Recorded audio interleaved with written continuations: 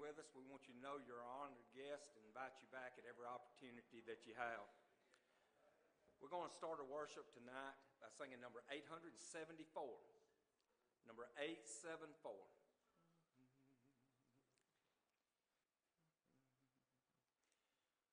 Walking along at eve and viewing the skies afar, bidding the darkness come to welcome each silver star. I have a great delight in the wonderful scenes above. God in His power and might is showing His truth and love. Oh, for a home with God, a place in His court to rest, sure in a safe abode with Jesus and the blessed.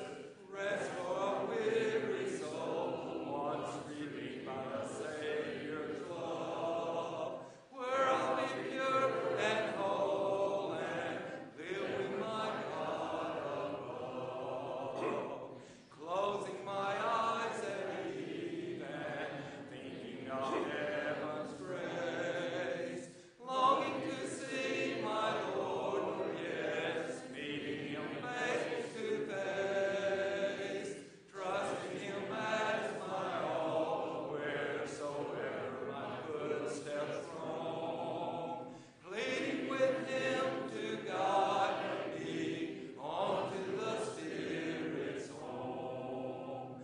Oh, for a home with God, a place in His courts to rest, sure in a safe abode with Jesus and the blessed. Rest for a weary soul, once redeemed by the Savior's love, where I'll be pure and whole and live with my God above. Our next song will be number 877. Number 877.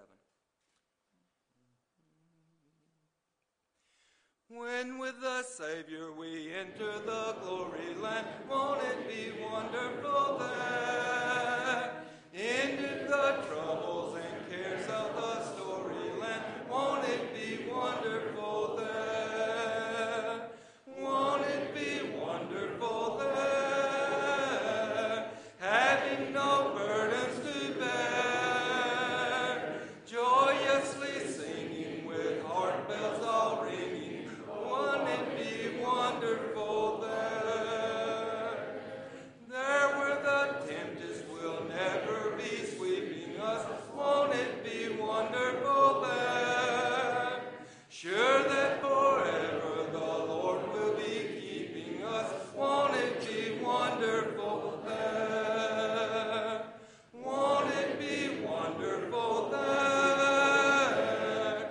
Having no burdens to bear, joyously singing with heart bells all ringing, oh, won't it be wonderful there?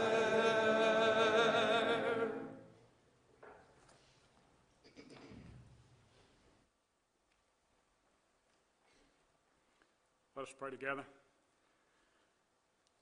Dear Father in heaven, we're thankful for this day that you have given us. We're thankful for all the many blessings you bestow upon us each day of our lives. We're thankful for our food, shelter, and clothing that we oftentimes take for granted, but we are thankful for these.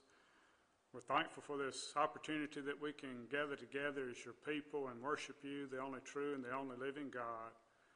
Pray that our worship here tonight will be in accordance to thy will, and that we will humble ourselves before your throne and worship you in spirit and in truth. Father in heaven, we're thankful for the church throughout the world, especially here in Ripley. We pray your richest blessings on each family that's represented here, and we pray that you be with our elders and give them wisdom as they lead us, and be with the deacons and the preachers and every member, that we will all work together and love one another to spread your word. Father in heaven, we're thankful for your word and the power that it has to influence our lives and to change our lives and to show us your will. And we just pray that we'll open up our hearts and our minds to your word and to obey it and to lead others to Christ. Father in heaven, we're thankful for this nation that we live in and the freedoms that we have.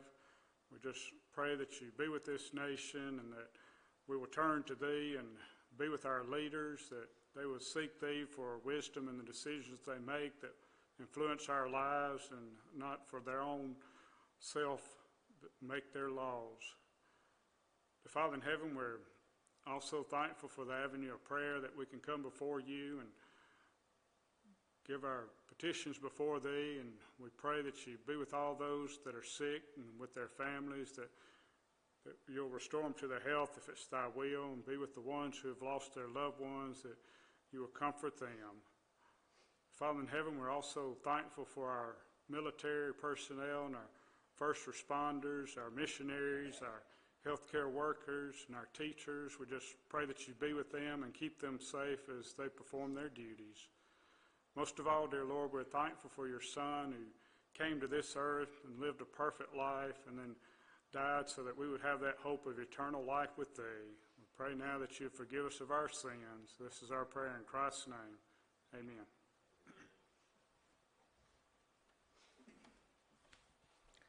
Psalm for our lesson this evening will be number 719. Number 719.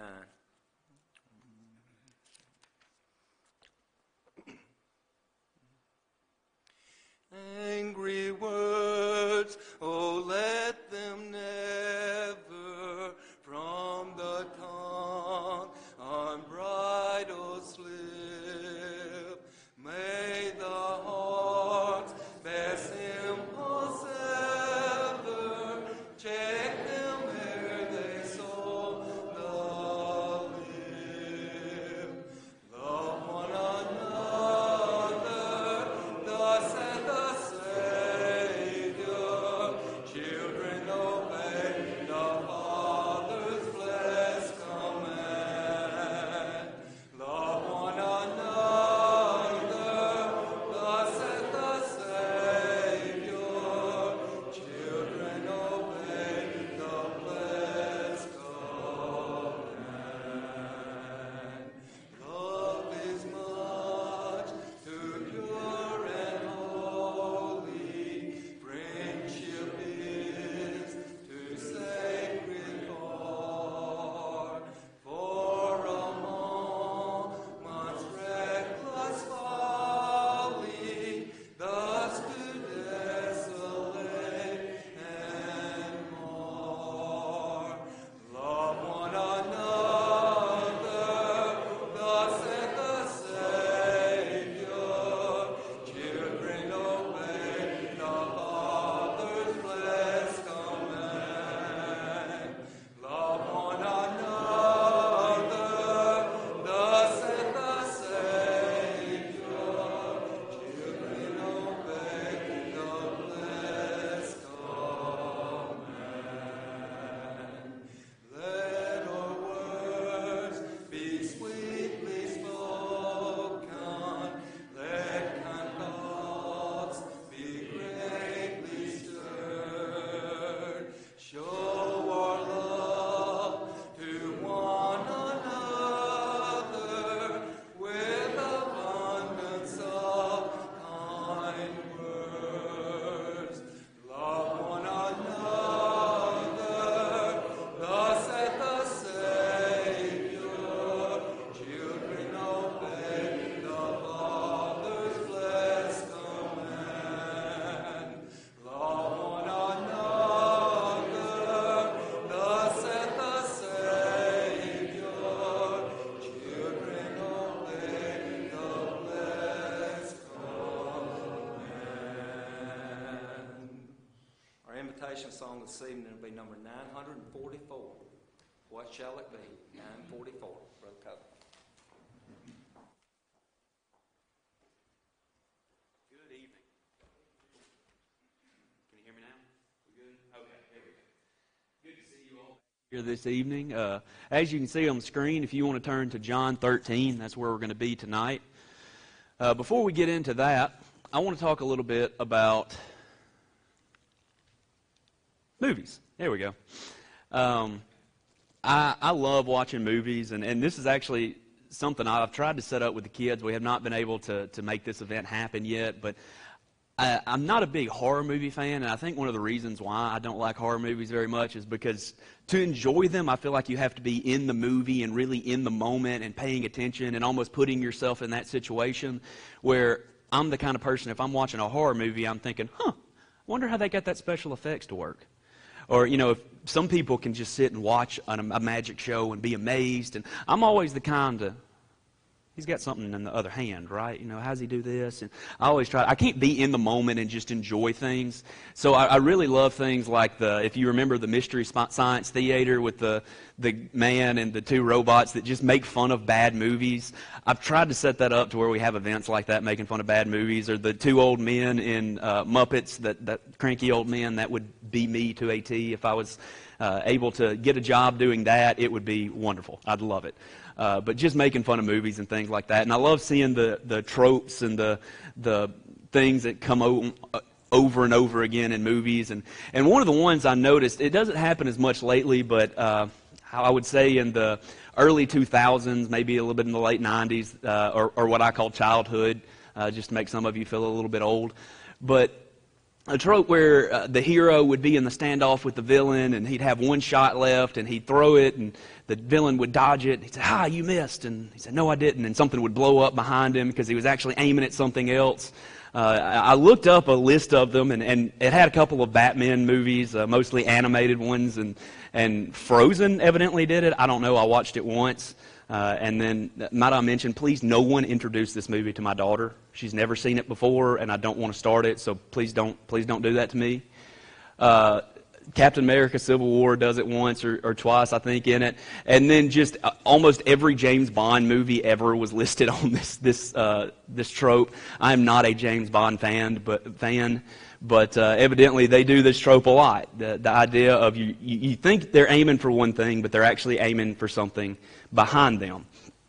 The reason I bring this up is because I feel like when we're reading the Bible, one of the reasons that it pays to read it multiple times is because you read it in different states of mind, and you catch different things and you look at different things. So a lot of times you see people hitting the target over and over again, and every once in a while maybe you'll read it and be thinking of it in a different way, and you'll hit this target that was behind it, and you'll see it in a different light than you ever had. I talked about this a little bit in an article I wrote a few weeks ago about the Hall of Fame of faith in Hebrews, and how normally when we talk about that, we talk so much about, look at all these great men, and absolutely, I mean, you can look at it, talk about it that way, and you're hitting the target perfectly.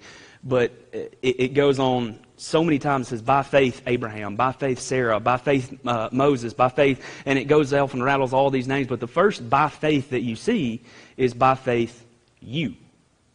And I think if you read that chapter in a different way, if you maybe aim for this target behind it and see these men all did these great things by faith, now what can you do by faith? It's a different perspective of looking at it. It's a different way of looking at it. And I think it is helpful and very interesting. And we're going to do that to an extent tonight, at least for one of our points. But we're going to talk about John 13. And as you can tell by the foot up there, this is the chapter where Jesus washes the feet of the apostles. So first off, if you want to open up and kind of go along with me, we're going to do a summary, and then we're going to go back and look at a few of the points. It starts off with the first verse. I think this is very interesting because it says that Jesus knew his time was coming to an end. He knew he was not going to have much time left with the apostles, and one of the last things he wants to do with his apostles is wash their feet. One of the last things he wants to do is give them this lesson. But in verses 2 through 5, you see where he gets up and begins to put the towel around him and takes off his outer garments and begins to wash his feet. And then he gets to Peter and has this conversation with Peter, which is one of the things that we're going to take a look at. But through verses 6 through 11, he has this conversation with Peter, and then he kind of explains the point of why he was doing what he was doing. So with that kind of summary in mind, so you know where we are and the context of what we're talking about, we will start in 13, through 16. And the reason I want to start here is this is the target, like I talked about, the main target that we see. This is discussed over and over again, and there's a good reason why, because Jesus explains himself here and tells exactly what he means and why he is doing what he is doing in verses 13 through 16. You call me teacher and Lord, and you are right, for so I am. If I then, your Lord and teacher, have washed your feet, you also ought to wash one another's feet. For I have given you an example that you also should do, just as I have done to you. Truly, truly, I say to you, a servant is not greater than his master, nor a messenger greater than the one who sent him.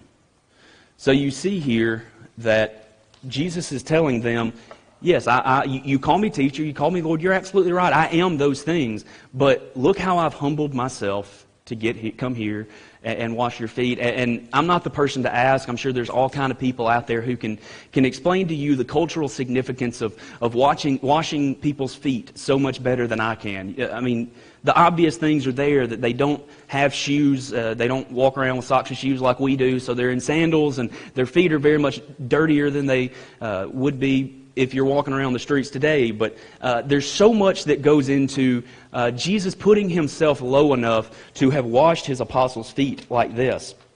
And he tells them, it doesn't matter who you are. You're not too good to do this. And obviously this is hitting the main target. This is if putting ourselves in the illustration that I mentioned earlier. You're hitting the villain that's right in front of you. And it's a great thing. And I think one of the things, we always look at it and we say, you're not too good to serve. And I think most people in here would say, yeah, you're right, I want to serve. And then you get started listing the things that you might want to do. And you're like, take out the trash? Ugh. I don't know if I want to do that. Maybe give me one of the more glamorous jobs. I think that's one of the ways that people kind of read this verse and get the idea of it, but don't really see the full picture of it. Because people seem to want to they want to serve, but they want to serve in the way that they want to serve, not in the way that maybe we need them to serve.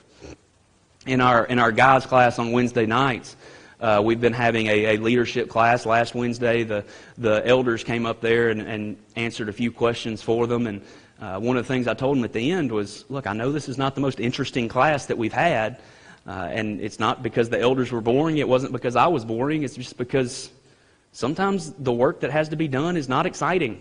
It's not glamorous. It just kind of has to be done. So here you see Jesus lowering himself, humbling himself. And, it's one of those things. It's a point that's been made so many times. I don't feel like I can make it much better than Jesus did here, saying, you are not better just because you are this or that. You are never too good to serve.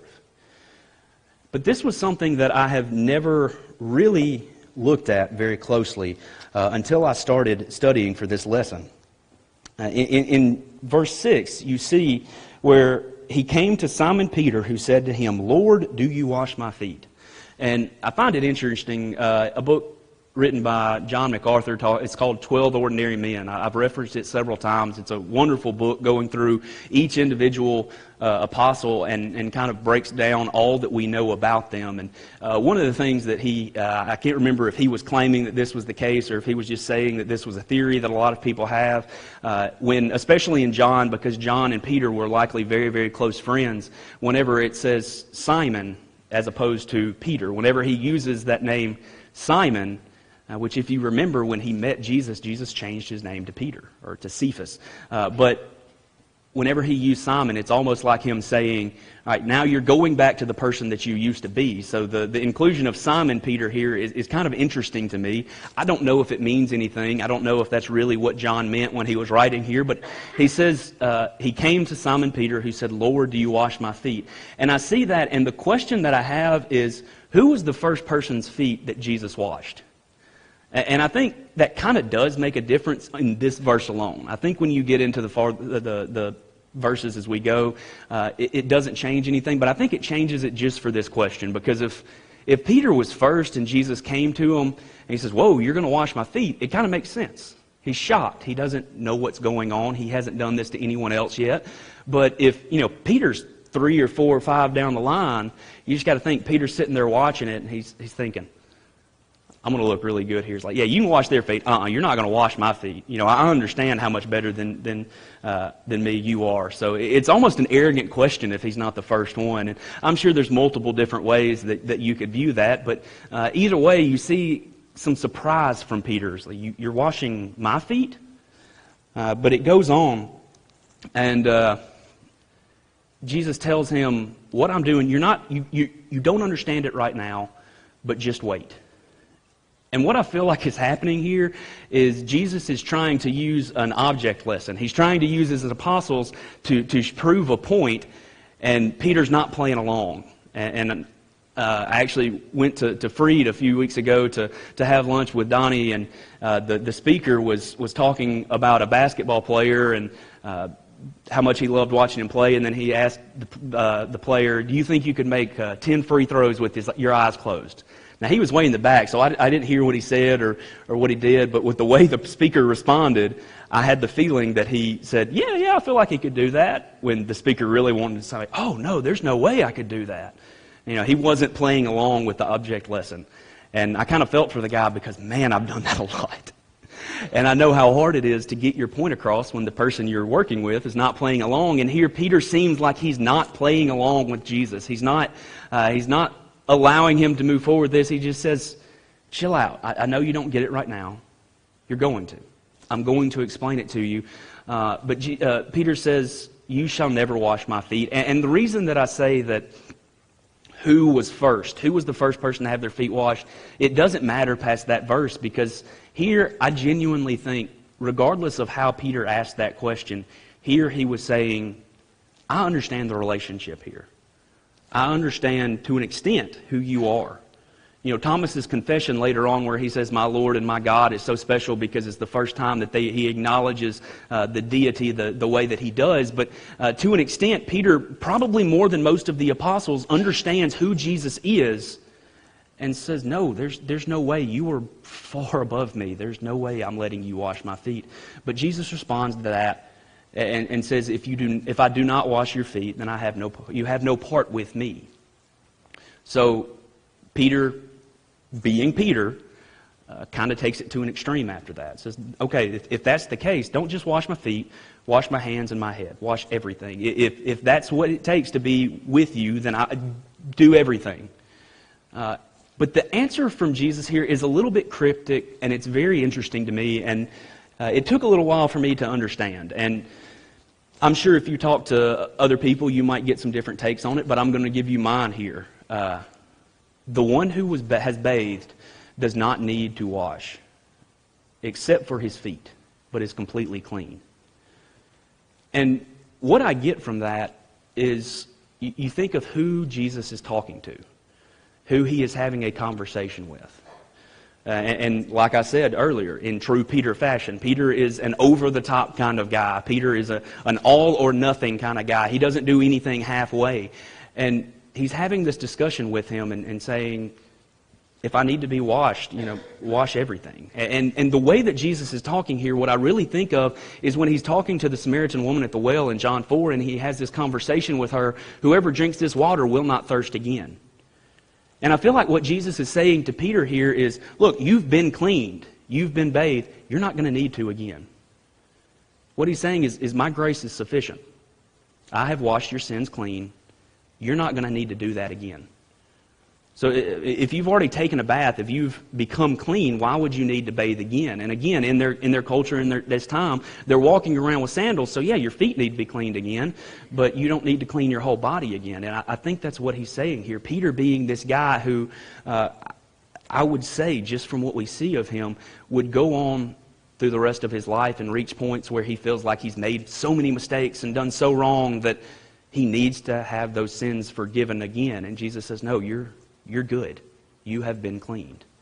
And I hear so many times of people in denominations saying, oh, I was rededicated or rebaptized or however it was. And, I think I've mentioned before, I was dunked in water when I was 12, but I had no idea what I was doing. And then when I got older, I was actually baptized. And, that's not rebaptism. That's baptism for the first time. But I feel like Peter here he's almost telling him because he knows who he will be in the future. And I'm not telling you that's the absolute fact. I'm not saying that's the absolute truth of it. I'm saying it's a very cryptic passage. Maybe that's what he meant. Maybe you might have a different take. But either way, it's an interesting thing to see here. But we get to, well, that was supposed to pop up later. I love when I do that. But you get to this part here, and you read 21 through 30, and there's nothing specifically said in that section that I really want to point out. There's nothing specifically in that section that harkens back too much to exactly what we're talking about here. The thing that I want to point out is who is there, who is present when all of this is going on. Verse 21, he starts talking about who will betray him. And eventually he tells him that Judas would betray him and told Judas to leave. I want to stop here and talk a moment about weddings. But I've seen weddings a lot of times where people will wash their spouse's feet during a wedding. And if you did that, not trying to offend you, I don't think it's a great way to start a marriage, mostly because if we started by Megan seeing my feet, I don't know if the wedding would have continued. But, I think it's a very good gesture to say, I'm serving you in this way. I think it's fine. But having been married for not very long, but about 5 years now, I see that and I think that's the bare minimum. If you're not willing to wash your spouse's feet, you don't need to get married. If you're not willing to serve in that way, you don't need to get married. You're not ready for it. I'm doing my first wedding in a few months. One of my friends asked me to marry them, and I'm kind of thinking, I need to have some kind of meeting with them and talk to them and what I'm going to say. Things like, if you can't trust your spouse with money to share a bank account, you don't need to get married. And, do this, do that. And this is one of them. If you're not willing to serve in that way, and I say this because my wife is at home trying not to go into labor too soon right now, but, once your wife gets pregnant, if you're not willing to do things like rub her feet, you're not ready to be married. So they look at this, and this is the absolute bare minimum that you should do for someone that you love. And you think, would you wash your best friend's feet? My best friend is a hairy 300-pound beast of a man. And it might be a little gross, but yeah, I'd wash Jonathan's feet. I'd go down the list. I've got several people who I look at and say, yeah, probably. But what's interesting here is Jesus washed Judas's feet. And you look back, Jesus knew what Judas was about to do. You look at the second verse, and Jesus knew exactly what Judas was about to go and do. He was about to go betray him. You look at betrayals throughout history, and you know the name Benedict Arnold, and you hear about these people who've betrayed other people. And yeah, it's war, okay?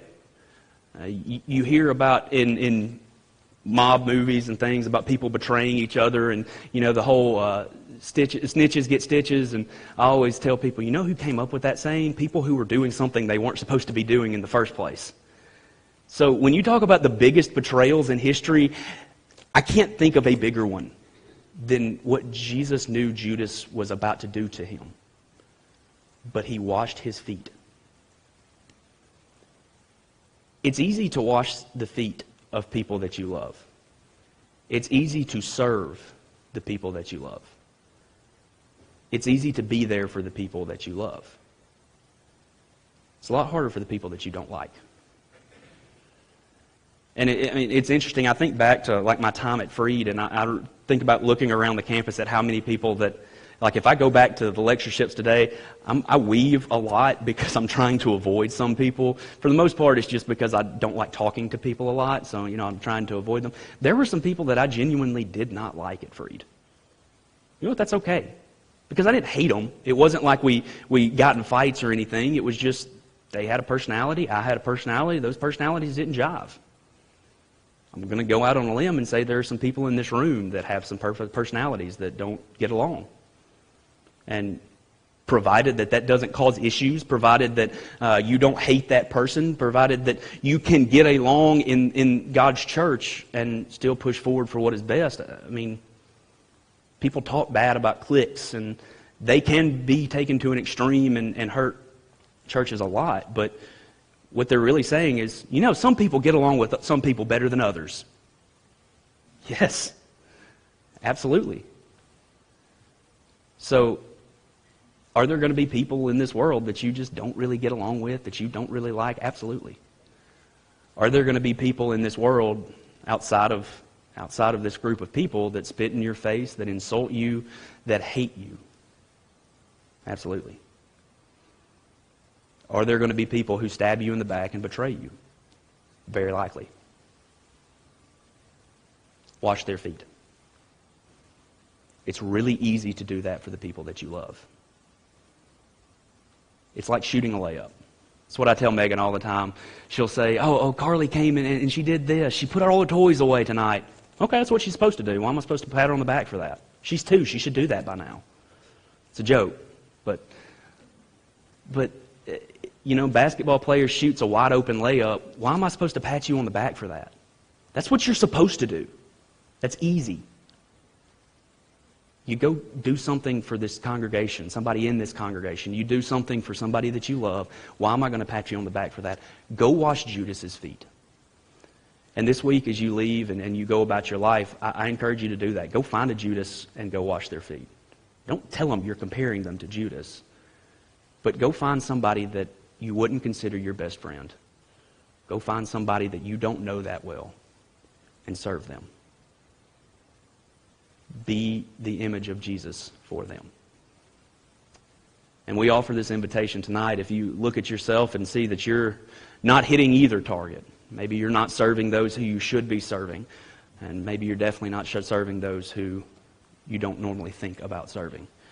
We offer this invitation that we can help you in any way that we can. And if you've heard the good news and you would like to have your sins washed away in baptism, we offer that now too. And we ask that you come as we stand and as we sing. Jesus, passion comes to you. And you must give an answer for something you must do. What shall it be? What shall it be? What shall your answer be? What will you do with Jesus? Oh, what will your answer be? What will you do with Jesus? He's knocking at the door. Refuse him so no longer, lest he should bleed no more. What shall it be? What shall it be? What shall your answer be? What will you do with Jesus? Oh, what will your answer be? Please be seated.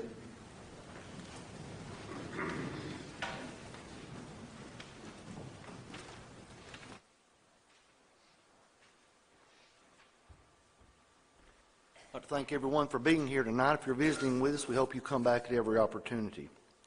Just a few announcements here tonight. Brother Glenn Fan has been placed on hospice. Please remember him, Judy, and Darla in your prayers. On Sunday, May 1st, we'll have an evangelism training day. Lance Mosher, missionary in residence at FHU, will share practical how-to lessons on personal evangelism. Copies of the year-ending financial statement are on the table with the collection basket in the foyer if you'd like to pick one of those up as you leave. A table has been set up in the foyer to shower Megan and Cody and their new daughter, Sadie Jane, that's expected in March. All Bible class teachers who are teaching or plan to teach are encouraged to attend the teacher meeting March 19th with Robin Nunley Chapman. She'll be going over some new curriculum for our classes. There's a sign-up sheet for anyone willing to do the Wednesday night invitation. If you will, please see that. There's a sign-up sheet also for making music at FHU on April 1st.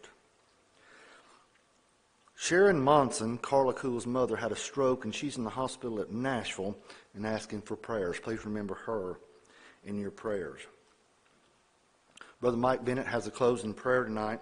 The Lord's Supper has been prepared for anyone who is unable to take this morning. If you will, turn right after you exit the auditorium during the singing of our last song, and someone will be there in the east wing to assist you.